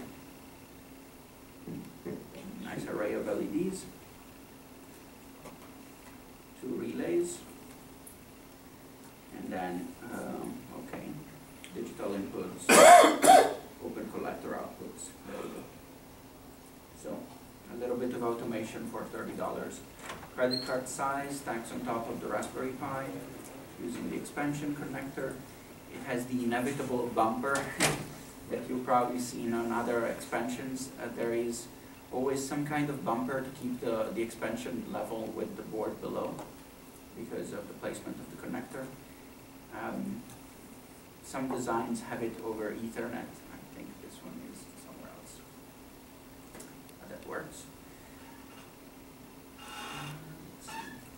Looks like it's being used for education.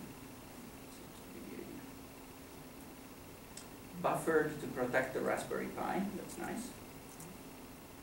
We wouldn't want to destroy a $30 piece of hardware.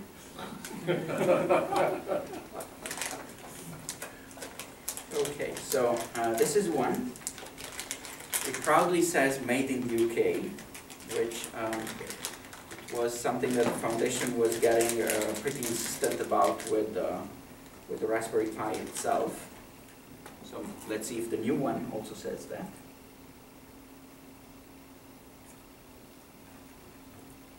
Yes, made in the UK.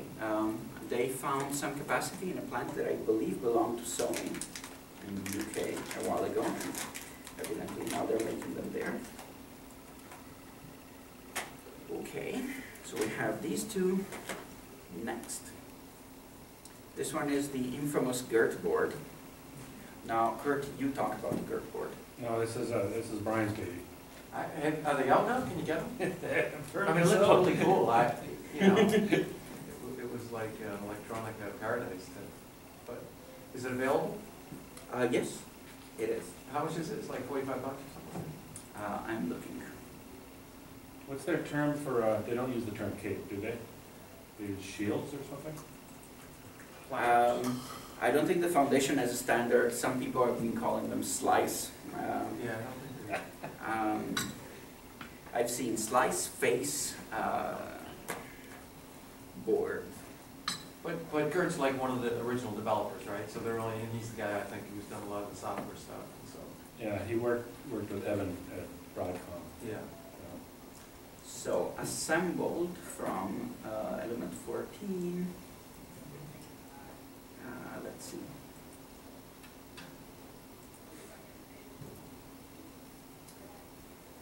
All right, well, let's do the unboxing. This literally I haven't opened before. So, free and open ARM Cortex development tools. The infamous compliance sheet, which, as we know, cost a couple of months of delays of the Raspberry Pi shipping last year. Welcome to the world of ARM. Well, we know all about that.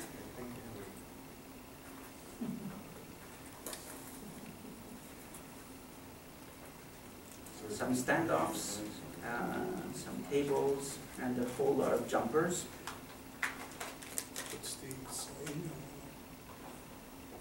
I'm not sure exactly how this is going to work because it totally dwarfs the Pi. But obviously you go with the expansion connector and it's going to sit underneath here. And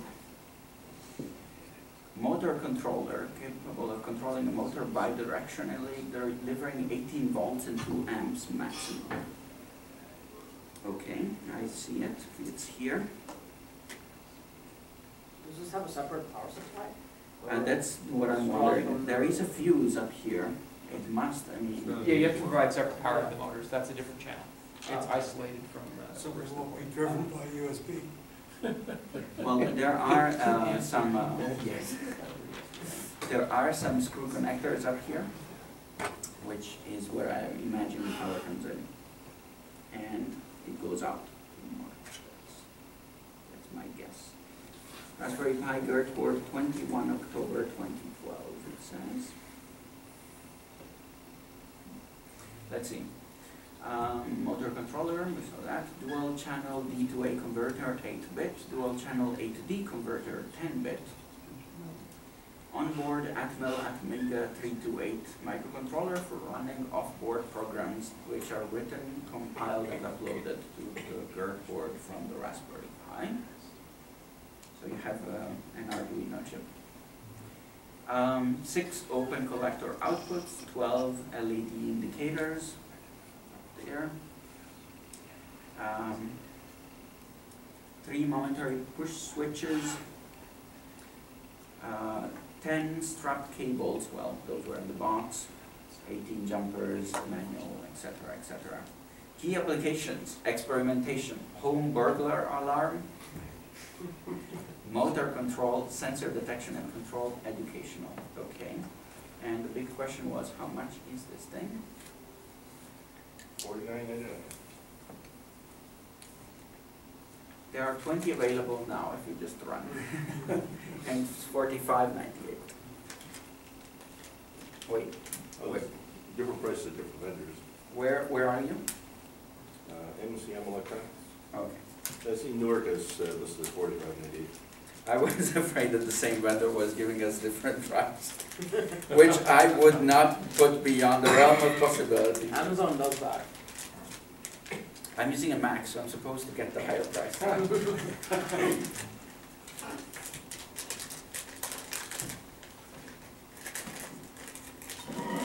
Okay, so there are a collection of data sheets here.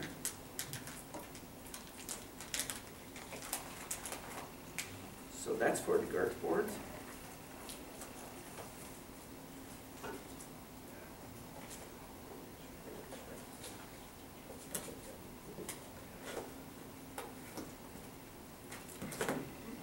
And this one I have no recollection. It's just in my pile of hardware, so we'll have to Google for what the hell is it.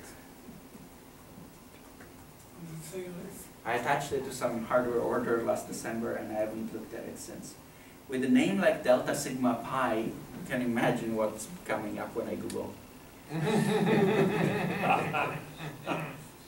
So it says Delta Sigma ADC Pi versus version 1.0. Oh, conveniently, there is a URL, Abiltronic. Fraternity for men. Abilectronics.com. Abilectronics.com.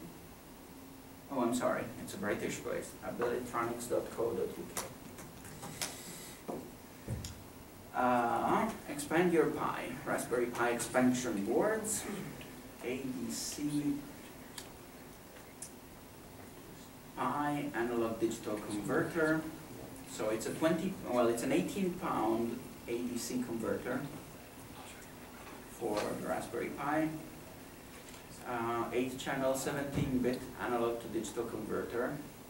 Now, how do you spell ABE, I'm sorry, abelectronics.co.uk.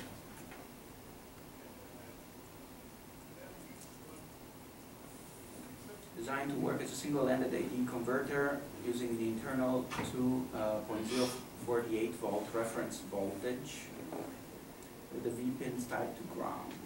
Well, it's an AD converter.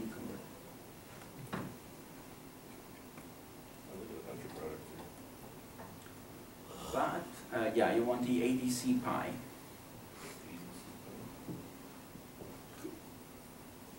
So what might applications be for that? Some data logging. This has a higher resolution than the converters that were seen before. So if the sample resolution matters, that makes sense. Although 17-bit, 8 channel 17-bit, that's what it says. NCP 3424 is the converter. There are a bunch of other boards. RS-232 serial and one-wire serial for Raspberry Pi, 20 pounds. One-wire serial by itself for 13 pounds. Let's see what else is applicable to the Raspberry Pi here.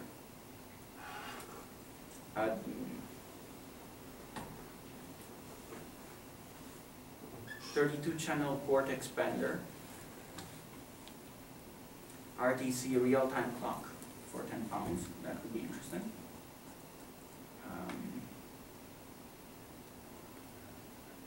Actually, they have two different RTC clocks, but one has a buzzer on it, apparently, so you can trigger alarms. And a serial interface. Yeah, there are daughter boards for Raspberry Pi, all in the 10 to 20 pound range. Probably the shipping will cost more than the board, unfortunately.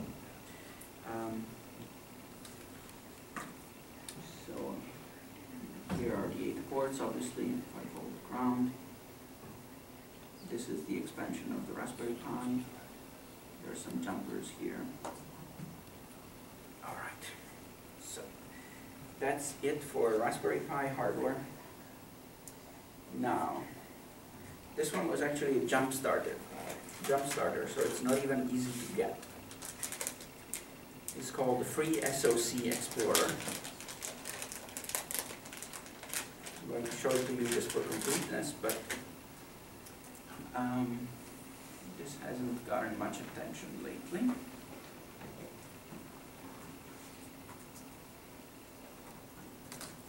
The original design was supposed to be rounded here, as I remember. Now it's squared. Yeah, everybody complained that it would be possible to make shields for it. I actually have one of these and the mini one as well.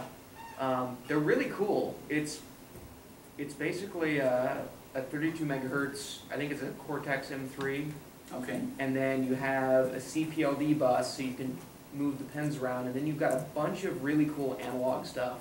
Amplifiers, comparators. It's got a huge list of stuff on there, most of which I haven't used. One of the things I really like is it has quadrature rotor decoders, which is nice for anything with robotics. A lot. It has both SAR and Delta Sigma ADCs. And it actually has the 5-volt regulator and the 3.3-volt regulator are ultra low noise regulators. So it allows you to do some really cool analog stuff that you can't do with traditional microcontrollers. They're kind of out there. They're not as big as Raspberry Pis or Arduinos, but I like it a lot. I think it's fun.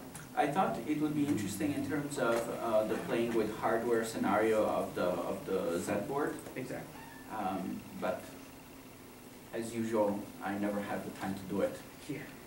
But one thing that really stood out when I looked at this Kickstarter was that they have this environment where it's drag and drop, so you can, like you were saying, realign the, reassign the pins, but it's in a graphical map, so you can actually, at a glance, see what you have where. It's not so much about drag and drop, but about the fact that you can get an overview of what's going on.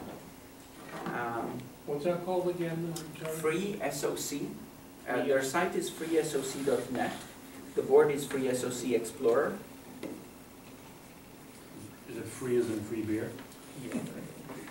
Well, the chip on there is made by a company called Cypress, and that's their specialty. They make these microcontrollers with a bunch of digital and analog front-end stuff on them.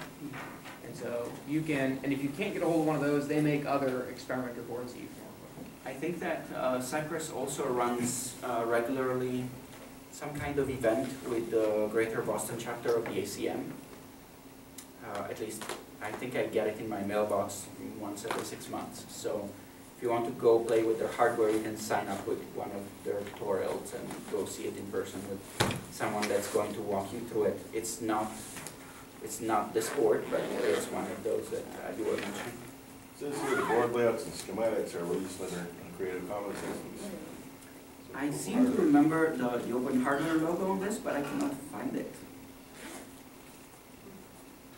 Actually, I think this was done before they decided what the logo was going to be. Oh, that would So I explain. don't think the logo's on there, but it is open hardware. Okay. So maybe the logo was on the Kickstarter page because they got to update that at some point. Or maybe I've seen it on a poster. I remember seeing it somewhere. Okay, so that's another one for the hardware collection. So how much is that board? I got it as a Kickstarter and I can't remember how much I paid. I think the full size is 45 or 50 bucks, but you can buy a mini, which is like your Arduino micro format, for I think 30. Oh, actually now they're available. Oh, they are. So that one is $74.99. It used to be $99, and the free SoC Mini is now $49. It used to be $59. Nice.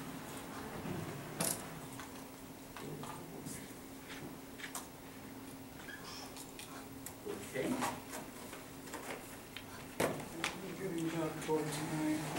I'm running out of hardware, so I can't detain you any longer. There is one more, which Tom probably knows more about than I do.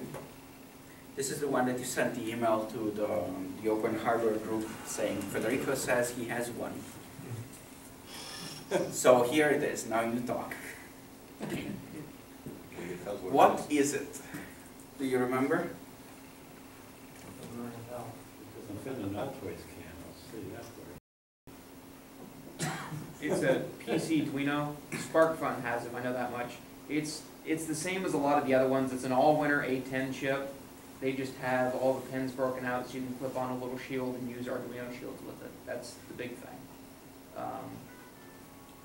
But yeah, it's like the BeagleBone, it's like the Raspberry Pi. It's kind of that kind of thing. It's just another place to put your all-winner images, I guess. But What's it called? I think this came out in January. Yeah, it's the PC Arduino. He is correct. PC Luna?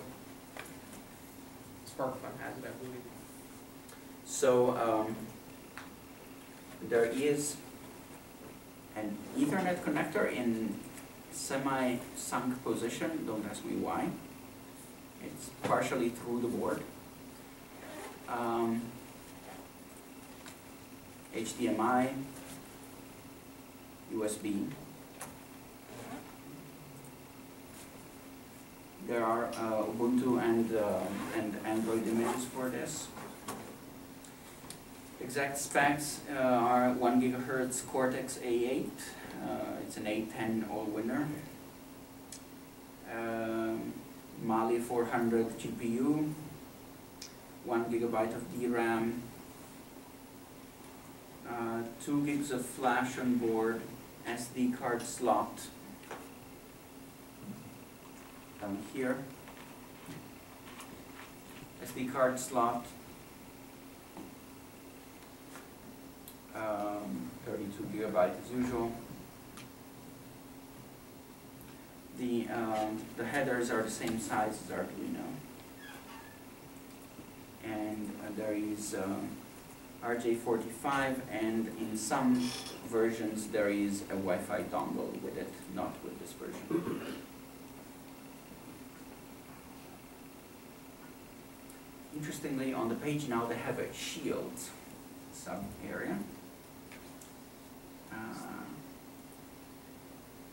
But it looks like specifications more than an actual list of shields. Let's see what's in the news.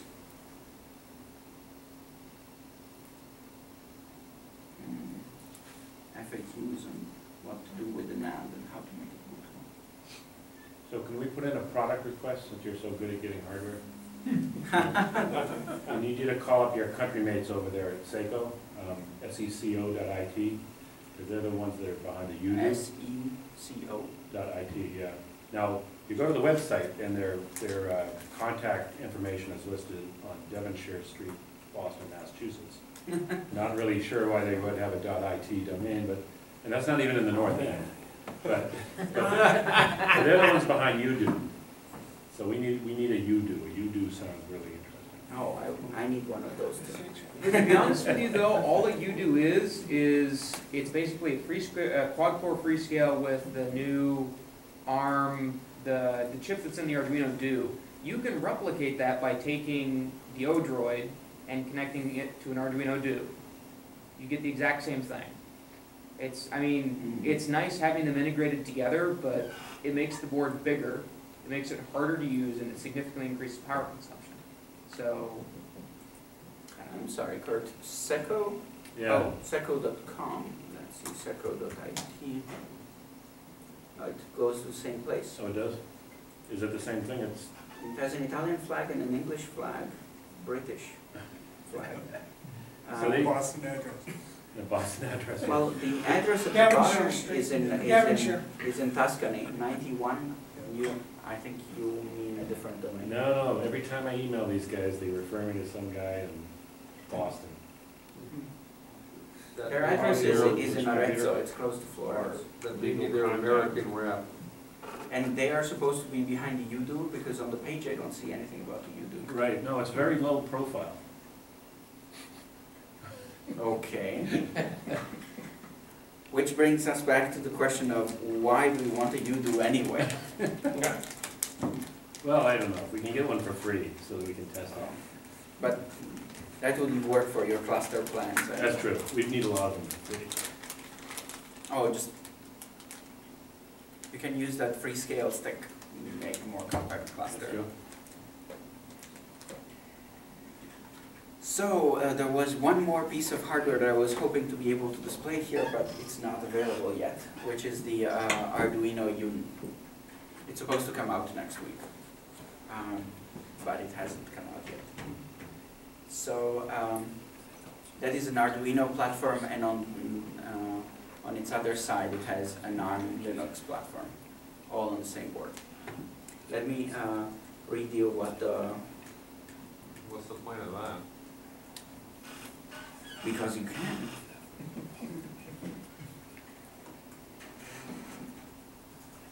So Yun in Chinese means cloud, which is why it's called this way.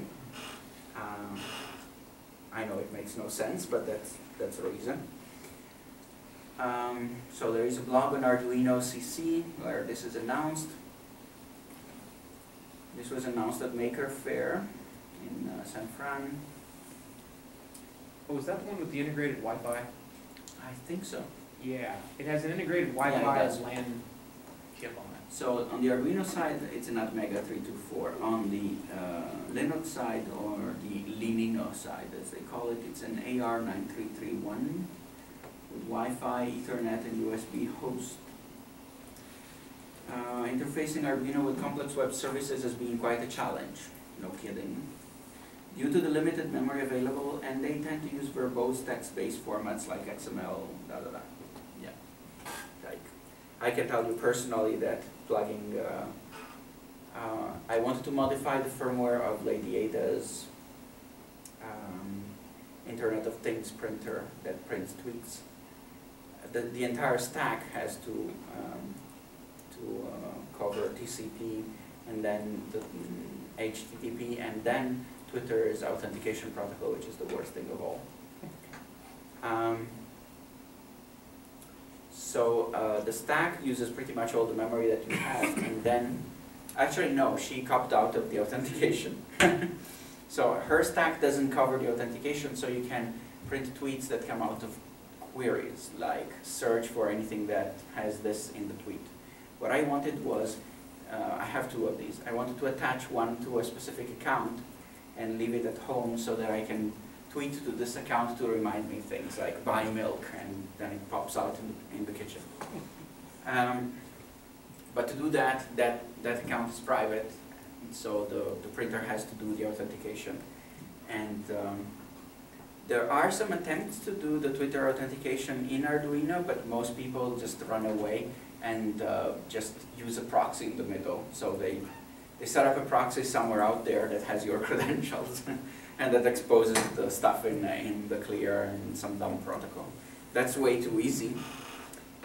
There is some Finnish guy that has implemented the proper authentication, but it barely fits in the memory of the microcontroller, and it doesn't work. So I was trying to patch that to make it work, and then I ran out of holidays. Or ran out of desire for pain, I guess. Limited memory available, and intend to use verbose text-based formats. On Arduino UNIX, we have created the bridge library, which delegates all network connections and processing of HTTP transactions to the Linux machine. Arduino UNIX is the combination of a classic Arduino Leonardo. I don't know how that can be classic, given how recent that is. Based on the Atmega 32U4 processor with a Wi-Fi system on a chip running Linino, a MIPS GNU Linux based on OpenWRT. There we go. So we're bringing back MIPS for this. It's based on the Atmega 32U4 microcontroller and on the Atheros AR9331, a system on a chip running Linino. Customized version of OpenWRT. You know, this is a hacking dream. The most used Linux distribution for embedded devices. Okay. Like Leonardo, it has 14 digital input-output pins, of which 7 can be used as PWM and 12 as analog outputs, 16 MHz crystal oscillator, and a micro USB connector. It's Wi-Fi enabled, standard A-type USB connector. There are pictures on the site. You can see an SD card, USB connectors, Ethernet, and there is a metal casing around the Wi-Fi. So is there an antenna connector somewhere? Yes.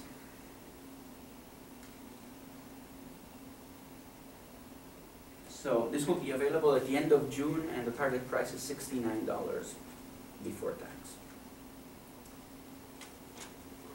This seems interesting to me, but it's not available yet. So I sent a tweet during the week to Adafruit asking what was up with these, and they said we'll have them as soon as they are available on the first day, but no sooner. Okay. So not enough, not soon enough for the stock.